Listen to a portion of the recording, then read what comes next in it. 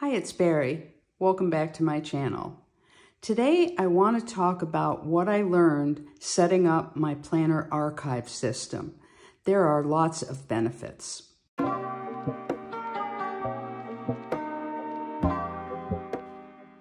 So you saw my new vinyl planner in my last video, and I got really excited using this and thought of another use. Yes, I have to admit, I have 2 more on order. I've learned a lot of trial and error, okay, maybe more errors. I have some tips and hacks for you so that you can set yours up with ease. And stay tuned because I'm going to talk more about this, including the dashboard that I have available as a freebie for you. I was thrilled when Cloth and Paper had this archive box in our subscription box a few months ago. Luckily, they also had some in the subscriber exclusive, and I was able to pick up some additional ones, which I'm using and loving at this point. Thing about them is you can have them laying flat. They can be on a shelf. It looks like a book, or you can stand them up and you can have them on a shelf facing in this direction. So my first use of the archive box was to start to archive some of my planners. So first up, I have a TN in a B6 size. This was in my more decorative days, please don't judge. And this was 2017. And then I was in an A6 rings, and this is my order tracking from the years I used that. Now you might wonder, why am I saving these things? Well, I don't save everything from my planners, but if I have, for example, a Hobonichi, and you'll see a number of those because that's what I was using for my scheduling and to do, I save the whole thing in case I want to go back and reference anything. Order pages I save because if I want to go back and see something that I ordered 4 years ago or 5 years ago, let's say I have a problem with something and I want to remember where I bought it and when I bought it and how much it was, things like that. If you're going to destash things later, it's always a good idea to know what you invested in something. So I have other years of Hobonichi use and the sad one, which is the one I bought for 2022, set it up and, you know, put all of my labels and everything in there, and then stopped using it in January. More Hobonichi. But that doesn't get all of what I want to archive. For the last 2 years, I've been doing my master list, my to-dos, and my schedule in a mini HP. So this is my archive planner for that. I just take the pages and move them into here. The advantage to this is that my planner is not overloaded. I can get to it if I need to reference something, but I don't need to overstuff my planner. I find that if you're keeping too many things in your planner, you can't get to the good stuff. I know there's people out there, I know a lot of you do like to chunk up your planner, but it's a good idea to be intentional about what's in there so that you can get to what you really need to effectively plan. So most of my planning takes place in a half letter. And I did have a lot of loose pages in one of the archive boxes. And that's not very practical for trying to find something quickly because you've got to sort through the pages. So once I got this vinyl planner, I thought, well, this is a great idea. I thought about just having a separate planner for this, but with the vinyl planner, it just seemed like a great idea. Now, a few things about the vinyl planner, just some tips that I've learned along the way. I've tried it with the 3/4 inch discs, which you saw in my last video, and I'll have that linked up here. I decided if I was going to use this for archiving, I would need more room, so I wanted to use 1-inch discs.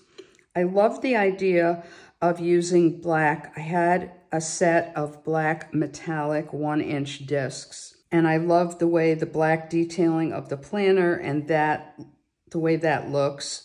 And then I did use some clear dividers with see-through black labels. So I thought that did a nice job of pulling the whole thing together.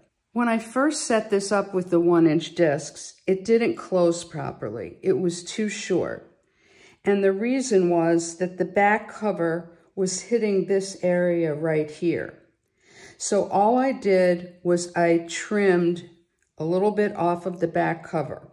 Now, I had told you already that if you're going to use the crystal clear, I did trim a little less than 1/8 of an inch top and bottom of my back cover so that it was able to go in more easily. I have things from several different planners in here, and I use the dividers to set up the area. So the first one is finance. I like to keep older things on finance so that I can look back over them. Jamie is a coach that I use for advanced web design, and some of my older notes from Zoom calls with him are very helpful to me, but I don't need all of them in my work planner. For me, keeping the pages from expenses is essential. I want to go back and look at what I paid a contractor to do some work at my house 3 years ago when I'm calling him again to do something. I also have some of my older purchase pages in here from Half Letter. The next section I have is pages from my YouTube planner, and these are notes from past videos. I don't want to discard them, but I don't need them in my YouTube planner right now. I like to keep that really thin and easy to work with. So my feeling about setting this up is if I made it attractive in this planner, I would want to be more diligent about using it. What I decided to do is I took one of the cloth and paper dashboards that we received in a sub box so that you can't see my first page in there, which happens to be some financial notes. I made a new dashboard and I printed this one on acetate. If you're going to use my freebie dashboard, you'll get a PDF that looks like this. There are some faint trim marks, which you'll use your paper trimmer for, and it'll cut it down to size. I have several sizes available, and then if you need a size that's not on there, you'll get a hold of me, and I'll do my best to accommodate you. Here's my best hack for trimming a printable. Trim this way, trim this way. Make a partial cut going here, and then trim the top part. Then when you come back, you've already started this, because otherwise you wind up eliminating the crop marks when you trim up here. You could also print this on vellum, and you can obviously layer things. So you could print it on plain vellum. This is on a printed vellum. It's white dots on a vellum. And as you can see, I was experimenting with the placement. If I were to use this, I probably would not have anything behind it because the dots will hopefully obscure what's there. So I've got lots of room in here, and I'm actually going through some of my other planners and pulling pages to put in here. If you do print out the dashboard on acetate, it's very hard to see the crop lines. What I suggest is putting a piece of white paper or the divider paper that comes with the acetate underneath while you're trimming so that you can see those trim marks. I have links below to my suggestion for the acetate and vellum, and also my favorite trimmer. I started out with an inkjet printer, and I was using an inkjet transparency for the acetate. When I moved to a laser printer, I tried it and it seems to work fine, so I have not adjusted because I've been very happy. Here's one of my most important tips that I'm going to give you in this video. If you decide to print the dashboard on acetate, you can print it and trim it and then let it sit for a while. Because I have punched it very soon after printing it and it wound up jamming my heavy-duty Levenger punch, which goes through everything. I finally figured out that it was because the heat in the printer was doing something to the acetate that made it not as rigid.